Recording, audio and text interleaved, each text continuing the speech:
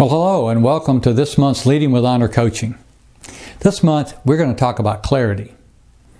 Well, what about clarity? Well, it's nice to have clear water, but what we're really talking about here is clarity in the way that you communicate with people and making sure that they understand what you really want to happen, especially when you're the leader and you want people to be accountable. You know, I've been working on this book on accountability and honor now for quite a while, so it's become very close to me. In the Air Force, we were taught, fight for clarity. You know, that's really good advice. The older I get, the more I realize how true that is. We do need to fight for clarity. And there are a lot of reasons why. First of all, some of us don't follow directions very well anyway. And some of us make assumptions about what we heard. We have a filter that kind of diverts things and makes them come out the way we assumed they were, not necessarily the way they really were. And thirdly, there are just a lot of people in today's world, very me-centered generations, where they just interpret it the way they want to hear it. Again, it's just hard to get clarity. So I'm encouraging to fight for clarity and to think about it this way.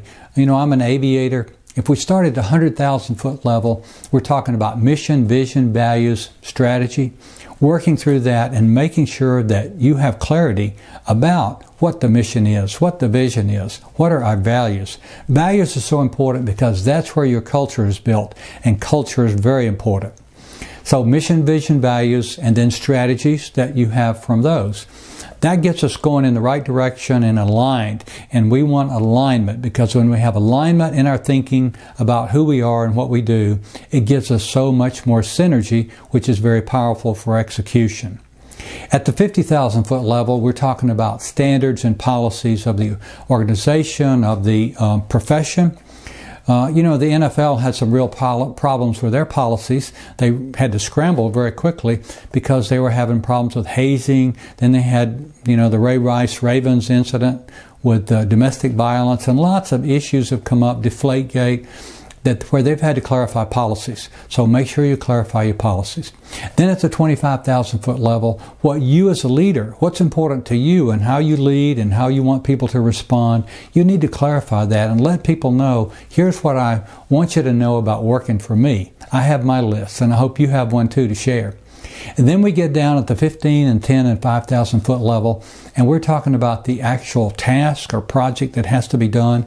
We want to make sure that people really understand what's we want to happen, what's the outcomes we want to happen, and what are the resources available, and to some degree, how you're going to support them and how you're going to interact with them.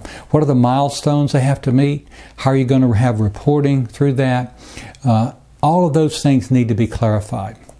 So think about how you can fight for clarity and just spend some time thinking about it, actually thinking about it.